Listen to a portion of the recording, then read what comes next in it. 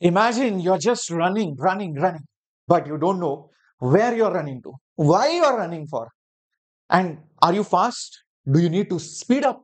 What's your competition like? If you don't have answers to these questions, then you running is just pointless. Same way, when you're studying, you should know your goal, your target. Why every video is talking about 99 percentile? Why not 98 or 97? Those are also good numbers. And what's the safe score that you should be getting in your JEE Mains so that you get top percentiles?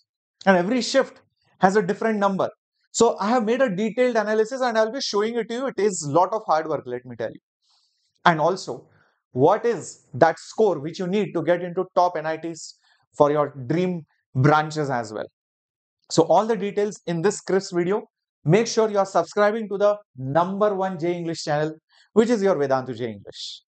Not only do you get timely updates, live classes, you also get tips, tricks, strategies. You will be amazed to see the quality content on this channel. Just browse through the homepage. All right. Thank you for subscribing. And yes, thank you for liking. If you have not done that yet, please do that. Yeah, this is your Captain Shreyas. I'm the physics master teacher. I've been training, mentoring, guiding kids for the past 13 plus years and produced top 2-digit All India ranks, not just in mains, but also in advanced. So let me first of all tell you, there is a date deadline, meaning we barely have 2 months or so, give or take, for our JEE Mains first attempt. And the second attempt, although it is in April, there is board examination which is going to come for the class 12th students. So we have a target of date, of course. So time is limited in number. So we need to consider that factor, which is a very big factor. It's not 2 years or 1 year, right? Now let's talk about the NITs cutoff in percentile terms. Then we'll go to marks. Okay. Computer science, lowest branch. Computer science, lowest branch. LB stands for lowest branch. CSE stands for computer science engineering. Tier 1 NITs like Trichy, Surathkal and all of that. Then you have Tier 2 and then the Tier 3, which are the newly formed NITs, and in very, very low cutoff they will have. Now, if you see, most of the kids will obviously aim for Tier 1, either, some branch which is your preferred branch, maybe electrical, mechanical, whatever it is. And majority these days are going for computer science. So that's why I have mentioned computer science specifically. So if you see Tier 1 NITs, computer science ranges from 99.5 to 99.8 in the home state. That means if you are in Tamil Nadu, your home state cutoff will be in this range. And outside state, meaning let's say you are aiming for NIT Trichy, which is in Tamil Nadu, but you are from maybe Maharashtra. So then you will have to get around this much percentile. So you can see both these numbers are well above 99 percentile. It is not even 99.1 or something.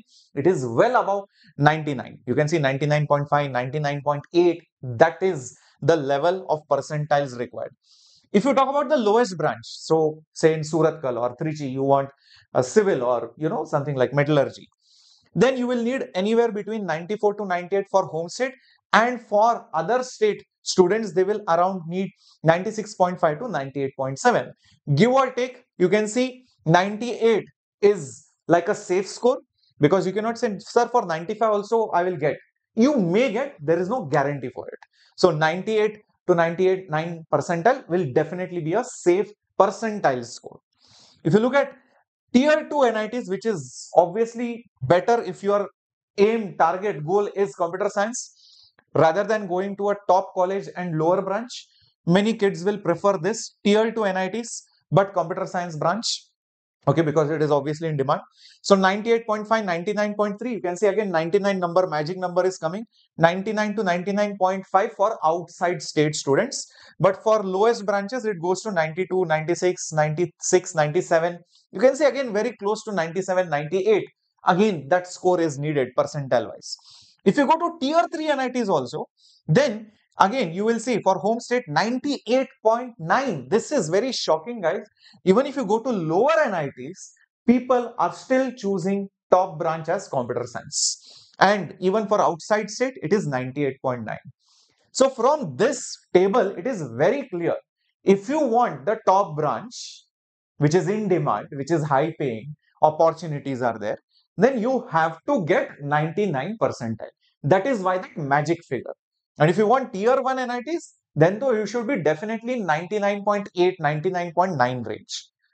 If you're okay with some other branch, good college, then still 97, 98 percentile is still needed. So first of all, fit this in your head for getting NIT. Is this clear? I'm pretty sure many of you didn't know about this. Let me know quickly in the comments if you were aware about this. Now, this is that extensive analysis which I have done. Look at this. This is only for 99 percentile only. That's it. So all the shifts of 2025, all the shifts of 2024. I have written down the cutoff score shift wise, because remember, some shifts will be difficult, some shifts will be easy. If a shift is easy, you will get 99 percentile. You will get 99 percentile for lesser marks. Sorry, more marks, my bad. Yeah. And if a shift is very hard, then you will see the cutoff for 99 percentile will be for lower marks. For example, take January 2025, this year only. For 99 percentile, you can see the cutoff has gone to 200 in 24th January evening shift, meaning this shift was the easiest for the toppers. You can see that.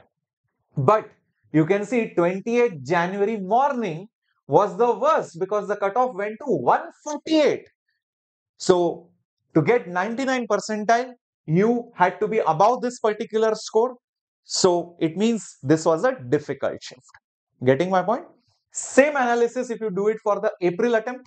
You can see the 2nd April was the easiest one and the 2nd April morning one was the most difficult one. So in the same day, most easy and most difficult both have come. So anything can happen. That is what you can see. It can be on different days or even on the same day. Similar analysis on for the year of 2024.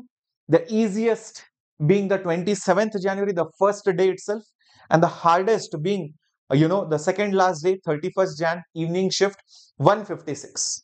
Similarly, for the April attempt, easiest being the 6th April 215 for 99 percentile and 186 for the 9th April shift.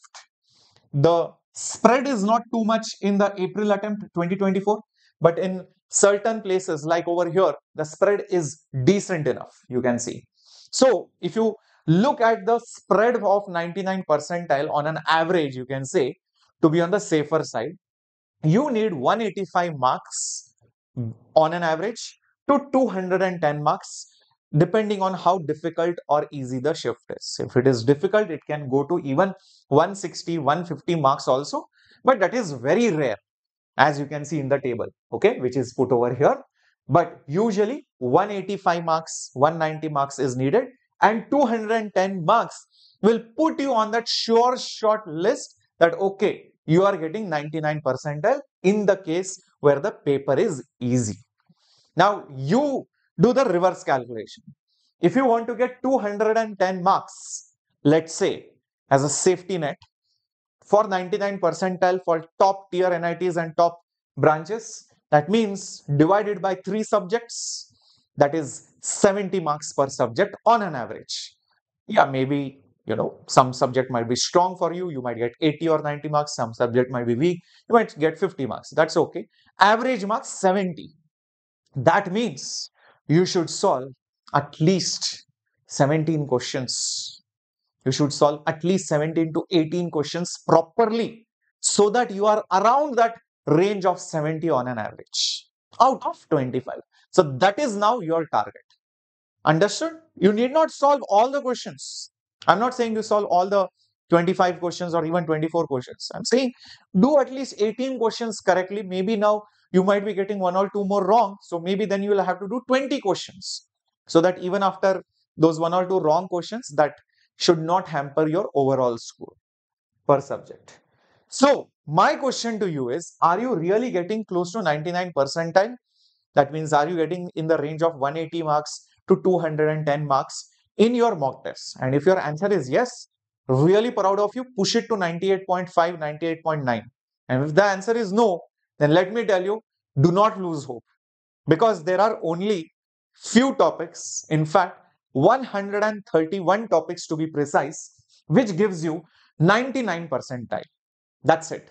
And this 131 topics is more than enough for you to get that 99 percentile, top tier NITs, top branches.